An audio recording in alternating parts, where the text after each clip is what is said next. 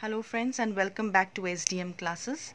Today I have taken a topic that will be beneficial for 8th class, 9th class as well as 10th class students, and that is how to differentiate between physical and chemical changes, and we will learn how to actually learn it in the quickest way.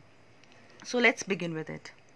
As the word is suggesting us physical, chemical, what can we derive from these two words?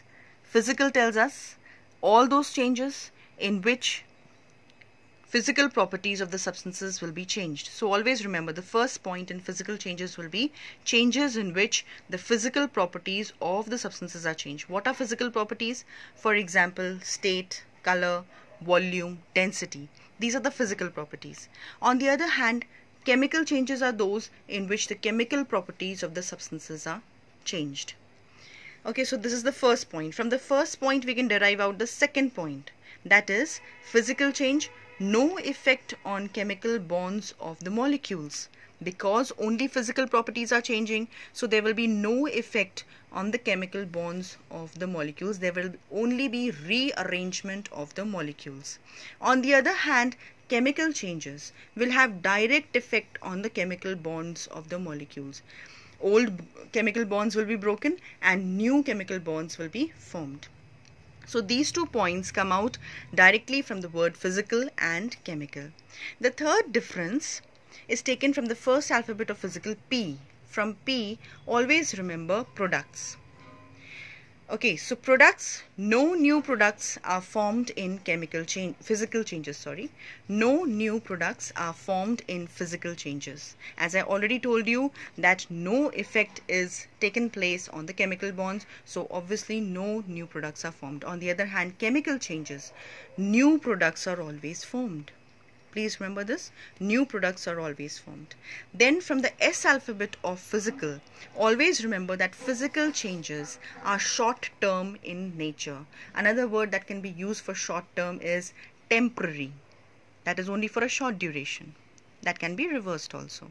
So temporary, physical changes are temporary in nature. On the other hand, just take the opposite of temporary, chemical changes are permanent in nature. Once they have taken place, the product cannot be converted back into reactants. On the other hand, the next difference between physical and chemical is from the alphabet I. I stands for initial. Initial substances, which is known as reactants, can be regained from products. So reactants can be regained from products. For example, if I convert water into ice, water is reactant, ice is product. If I melt the ice again, I can get the water back. So reactants can be regained back from the products. On the other hand, chemical changes cannot be regained.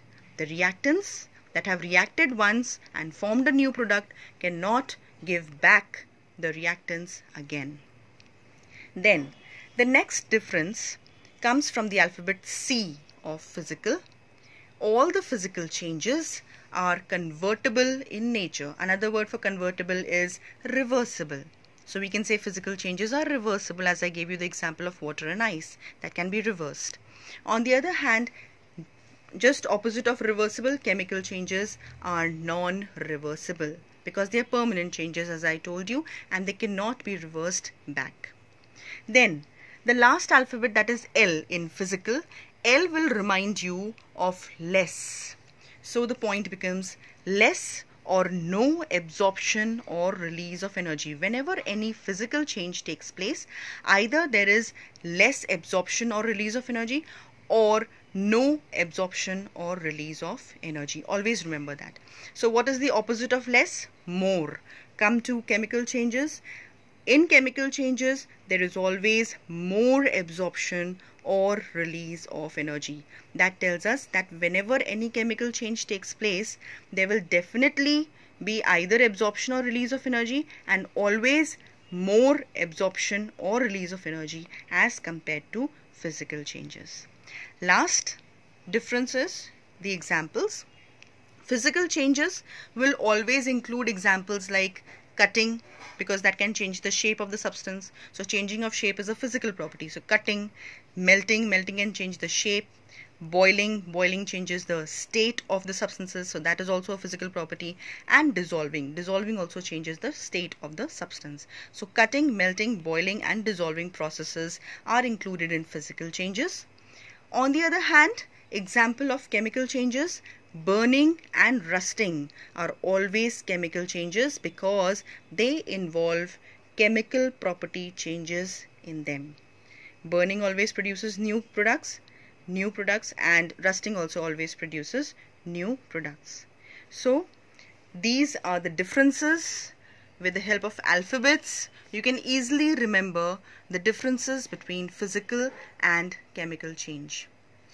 If you like my video, please like, subscribe it, and please share it. Thank you so much for watching it.